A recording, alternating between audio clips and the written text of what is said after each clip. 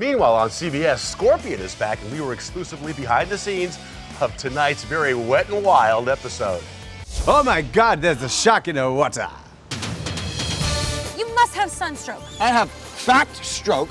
Guess you could call it Shark Nerdo. Walter and Paige search for a sunken treasure when their boat blows up, leaving them surrounded by, dun dun dun, sharks.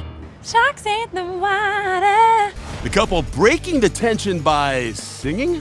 Oh, the shark has pretty teeth, dear. Mac, don't I? We were behind the scenes with Katharine McPhee and Elyes Gabel at Paramount Studios' iconic water tank.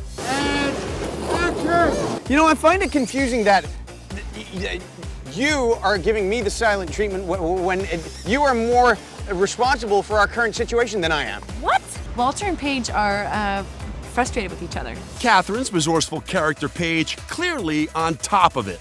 At Ralph's Less Forestry Raves, they taught us how to make a telescope out of a lens and a paper towel tube.